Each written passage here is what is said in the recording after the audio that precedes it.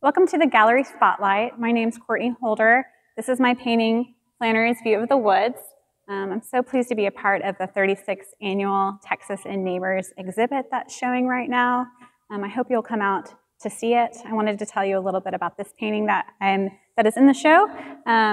Flannery O'Connor is one of my favorite authors. This painting's part of a series of women writers that I'm working on.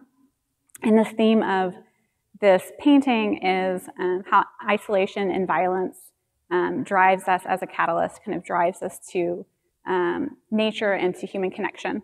One of the things I love about Flannery is that she was an outsider. She was a collector of oddities.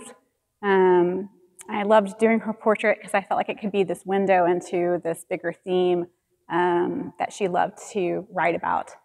She loved to use things of violence, the woods on fire, or this bull that would gorge characters. She liked to shock people with her stories and try to wake up her characters with them.